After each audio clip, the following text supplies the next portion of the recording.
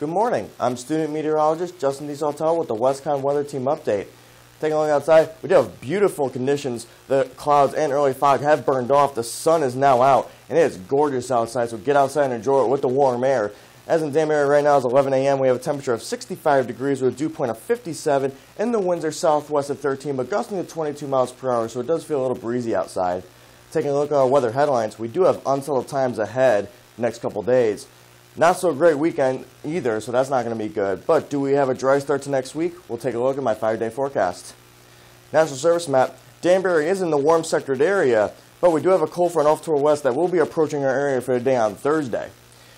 Looking off to the northeast, we do have clear skies, which is why the sun is out. Looking back to our west, with that cold front, it is a band of clouds. Associated with those clouds are rain showers and also ice pellets on the backside with even a little bit of snow showing up. So this will be slowly pushing into our area for the day on Thursday.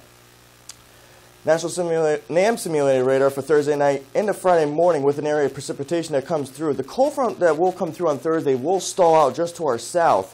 Barring that, when the precipitation comes through, we will have an icy mix in southern New England, and then up through northern Connecticut and Massachusetts, there will be a period of snow. So Friday morning could be a little interesting with road travel conditions. For Sunday, we'll flip the switch and we get warmer air out of the southwest. A storm way up in the northwest into Canada will bring a swath of moderate to heavy rain through the area on Sunday. So Sunday is not looking like the best of the 2 weekend days.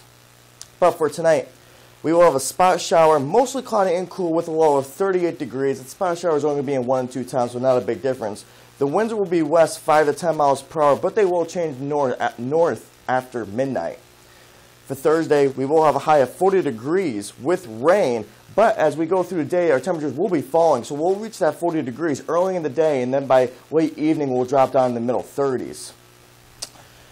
Friday, we will have 40 degrees. But with 29 degrees Thursday night, we might have a chance for mixed Thursday night into Friday morning before we change over to rain during the afternoon with a high of 40. Then Saturday, we will be mostly cloudy with maybe a shower in the morning lingering, but a high of 53 degrees. So we're going to rebound the temperatures again.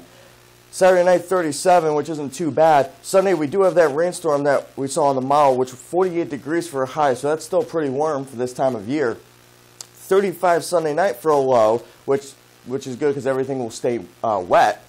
And then Monday will be mostly sunny with a high of 50 degrees. So definitely throughout the 5-day forecast, we have a seesaw of temperatures with also very unsettled conditions until early next week, which we will get the sun out for Monday, so that is good news. Thank you for watching. Check us out on social media at WCSU Meteorology. I am student meteorologist Justin DeSautelle. Have a good day.